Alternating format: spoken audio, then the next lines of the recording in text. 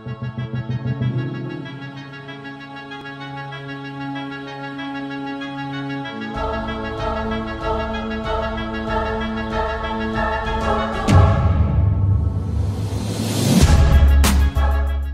to the Refined Savage. Today we are going to be talking about the South African stone put technique for Highland Games. So as athletes, I think we tend to mimic the people that are at the top of the heap in our sport. So when I was in the sport, your best throwers in the stone put, for the most part, were South African stone putters. We had one guy, Peter Goodmanson, who was a bronze medalist in the European Championships and an Olympian. He was able to do a full spin with just about any stone he got a hold of. But the South African was a lot simpler technique. You got a lot of the same benefits out of it as the full rotational throw, but it was a little bit better in adverse weather conditions, adverse field conditions. It just held up better. It was a little simpler to learn, and you got a lot out of it without the huge technical problems that come about with the full rotational shot put or stone put.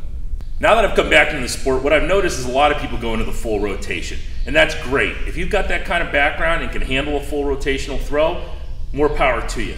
I think we tend to mimic some of the best guys in the world without having that athletic ability that some of the guys had. So Matt Vincent was the top of the heap for a long time in this sport, two-time world champion. He was a full rotational thrower. Matt was probably the most athletic guy I ever competed against. So to try to mimic everything he does is probably not the best idea for most of us. So let's look at a simpler technique to get you into a good position in the middle with a little bit of momentum, and that's the South African stone put. So let's take this from the beginning. We're going to start with the setup. So your setup is the same with the stone on your neck, on your chin, elbow up nice and high. You're going to have your left arm extended in front of you. Now some people will drop it a little bit lower, some people a little bit higher, some people like a thumb down or a thumb up. That's all going to be your personal preference. When I set up in the back, I think about having my foot straddling the sideline, 1 foot in, 1 foot out. You have a 7.5 foot run up, which is 6 inches further than a normal shot put run up. But you can also cheat the system a little bit. So you've got your 4 foot trig in the front. So you've got a little bit extra room if you think about pushing towards that left side of the trig.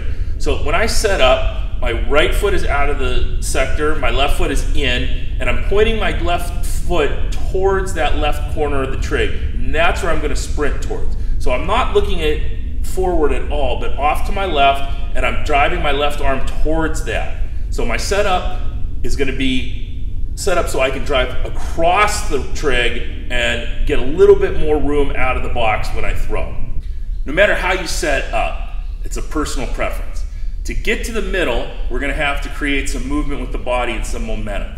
So unlike the full rotation, where we can kind of sling around the left and get way outside the left and throw that right leg in, we've got to figure out how to create momentum out of nowhere.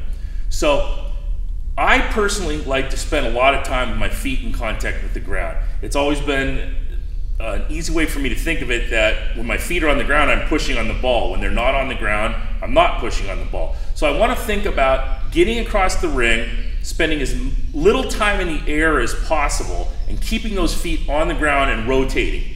So when I start this out, I start with my left hand high, chest up, eyes up. That's huge. You'll see a lot of people try to come out of the back with their head down and they look at their foot and they dive into the middle. You want to think about nice and smoothly across the ring with your chest up and your head up, seeing the horizon. That'll keep that ball in the right trajectory so that when you hit the middle, you can raise up into the ball. So as you come out of the back, 1 foot out, 1 foot in, I like to think about turning the left knee open and slinging my right hip through to the middle. Not so much my foot, but my hip. So I'm thinking about driving that hip to the middle. Once I get there, I'm turning the right foot hard. I see a lot of people who don't quite understand the concept of the rotation. So their feet, when they hit the middle, go dead, or they'll drop their heel. You have to stay in the ball of your foot, and it's the most important part of the throw is to keep that right foot turning and grinding against the ground. That's why you see a lot of guys wearing a rotational shot put shoe on their right foot. Now, like I said, with weather conditions and your level of technique, that's something you're gonna have to play with. But the most important part here is chest up, arm up at the horizon, drive the hip across the middle, and then keep that right foot turning as soon as it touches. Okay, so we've gotten to the middle.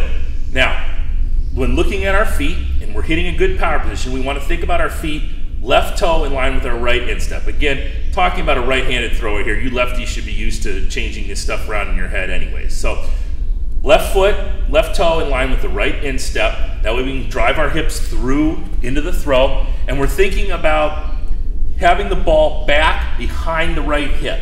So when you land in the middle, the ball should be behind the right hip with your left hand extended as far as you can, nice and loose, okay? Once that happens, you have to be patient. You're waiting for that left foot to land. As soon as you feel the toes of that left foot land, you're turning that right foot as hard as you can and lifting with that hip into the throw. At the top, the chest is up, the elbow comes around, and the ball comes through. Reverse and finish, okay?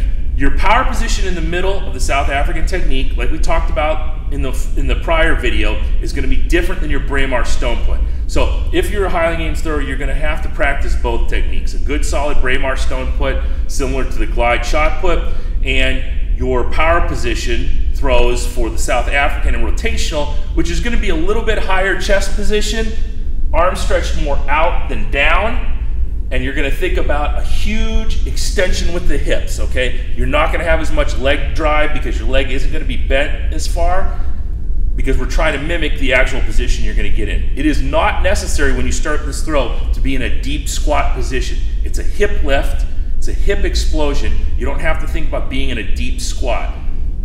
Freedom of movement is more important, so let's think about whatever position in the back of the ring is going to get you to the middle quickest and with explosion, okay? You don't have to be super low, be in a nice athletic position. Hit that middle, turn the foot, drive the hip, and release the stone. Okay guys, thanks for watching. Let's talk about what's coming up. So this weekend, Saturday, is the Ohio-Indiana Border War APF Powerlifting Meet. We're gonna have a booth set up there. Make sure you come out and say hi. We're gonna be putting out a new t-shirt just for that event. I think you guys are really gonna dig that one. We're gonna put the image up here so you can check it out. That will be up on the site on Monday as well, after the competition, if there's any left. So if you're at the competition, stop on out, say hi. I'm gonna be hanging out there with Craig Smith, former professional Highland Games athlete, and we're gonna try to do some podcasting with him. Podcast coming up following on the next podcast. Next Wednesday is going to be my main man, Zach Pape. We're gonna be talking conjugate training. So you might want to check that out. Anyone have questions on conjugate, this is going to answer all those questions for you. Thanks for watching. We'll see you soon.